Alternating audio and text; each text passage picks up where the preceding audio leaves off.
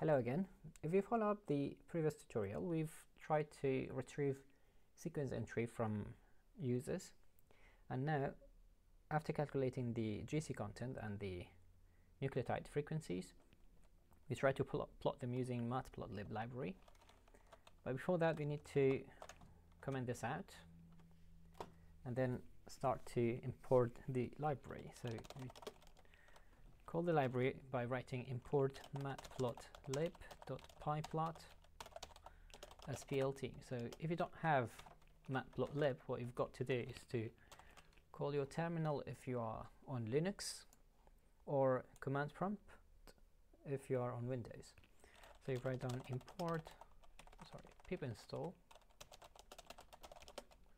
matplotlib. So if you have installed only Python3, this works. If not, you write down pip3 install matplotlib, and this will install the library for you directly. Since I have it, I wouldn't need it. So if your console has a password, you should probably provide the password for it. So it collects the library and then install it. It might take a while depending on your internet connection.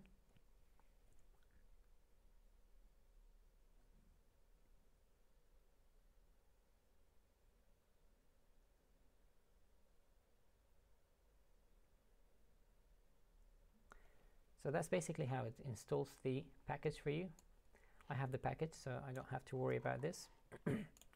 Now, when you import a library, you import a component of it. So pyplot is a component of the library, and you import it as plt.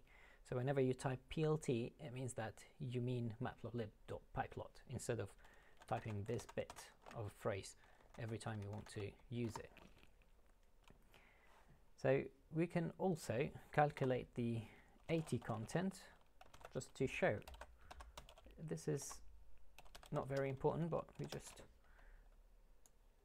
try to have more parameters for the sake of the tutorial. A plus T, and try to show it.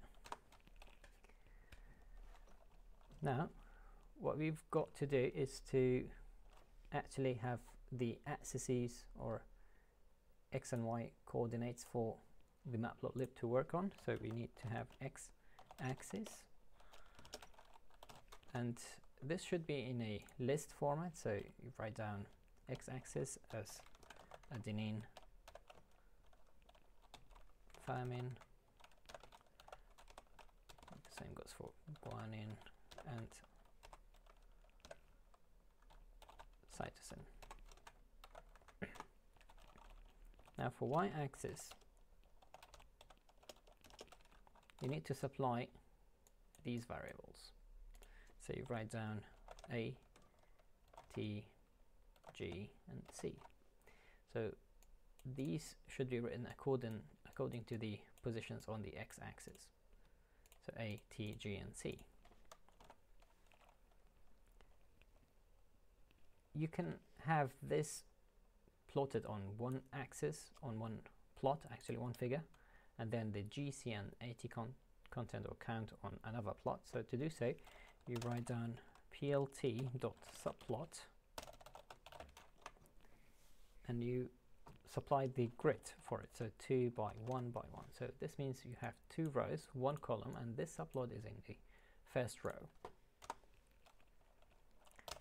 We use bar as a bar chart, and we supply x-axis and y-axis.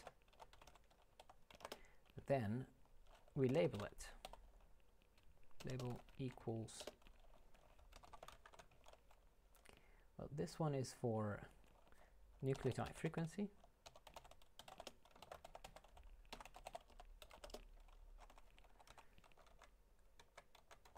Then you say plt.legend to show the label, and the location is equal to best so that you don't mess up. plt.show to show the plot. So this shows the plot, and let's save and run it. You need to get a DNA sequence or you can have a FASTA file and get the DNA sequence from the FASTA file that you have. So I already have one. Let's see if I have it here. Yeah, this is a FASTA file containing my DNA sequences retrieved. I'm going to show you how to retrieve these DNA sequences later on. So let's copy this and see if it works. Now this is our plot.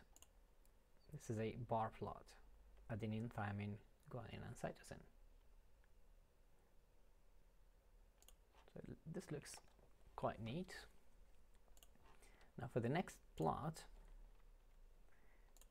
we can have another subplot, plt.subplot2. So this is our second subplot. So we have 2 rows, 1 column, and this is the second plot, plt.bar.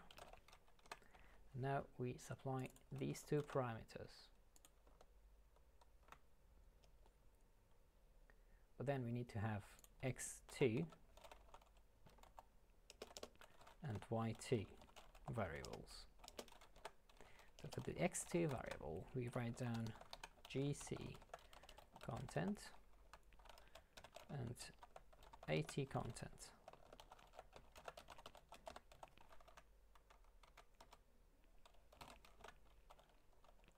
Now we can then write the y coordinate as GC and AT content variables.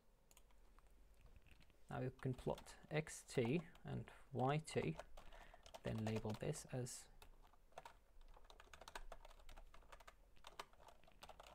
GC and AT percentages. You can write it like this. And there we go. Save and run it. You can always paste your DNA sequence from your FASTA file.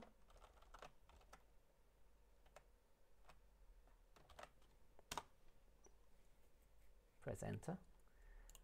Now you have the AT and GC contents.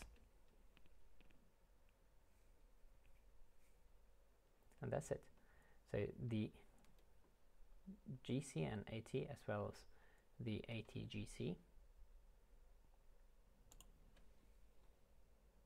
So that's how you plot your data on matplotlib, having different plots and different data to plot.